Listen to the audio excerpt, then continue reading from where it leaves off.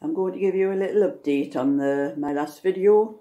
I was knitting a cardigan which I wasn't absolutely certain whether there was going to be enough wool, or yarn as some people call it, to finish the whole cardigan. So what I did was I knit the back first, and then I knitted one of the sleeves, and I weighed the yarn that I had left, and then I weighed what I had knitted the back and one of the sleeves, and that would give me an idea whether there would be enough yarn or not.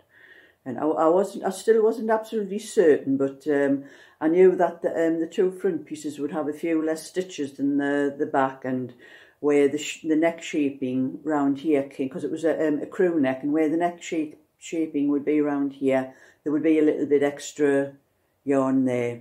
And here, and I'll show you what I've done up to now. This was the back of the cardigan that I did first, and this is a size 36, and I had 400-gram balls from Aldi's. It's Aldi's yarn. It's called So Crafty Double Knitting, and this was the back, and then I've knitted, that's one sleeve,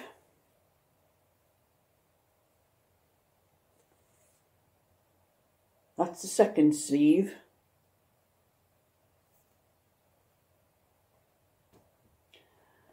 and one of the fronts. And as you can see, there's quite a bit of space from the shoulder down to the neck, where I would pick the stitches up for the neck. So that's gave me a little bit extra yarn. And this is the second side. I'm almost finished. I've started the neck shaping, and I've got a few more rows to do to get up to the shoulders, and that's fine. And I've still got quite a bit of the yarn left, so I know I'm going to have enough to do the neck and the button band on it, which I thought, phew, I hope I don't have to pull any of this out again, but it looks like it's worked out right. So those 400-gram balls that I bought are enough to do a 36. I've had to do a 38, which I used to do before, because I've lost a bit of weight, so I'm now down to a 36, and there's plenty yarn in that, which I'm happy about. And that's it. When I've finished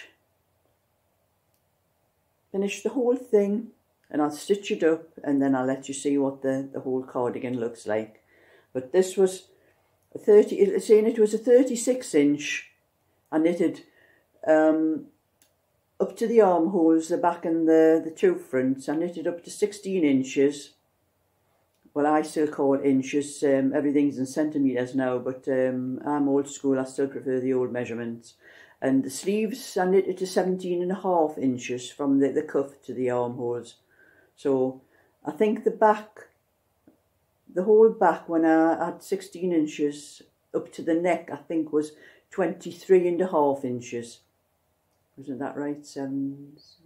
Yes, 23.5 inches. So for anybody needing to know the measurements for to do anything from 100-gram balls, the other measurements I used, and I would probably have a little bit of yarn left over with this. And what I do with little bit yarns is I crochet into little bits of blankets and things like that. And I have two very large blankets that I've crocheted at the moment that I put over my bed in the winter if I need them, if it gets cold. So they come in handy, all the little bits of yarn. I never waste them. If I have anything big enough, I might knit something for my great-grandchildren, but I think I'd need an extra 100-gram ball because they're getting bigger now.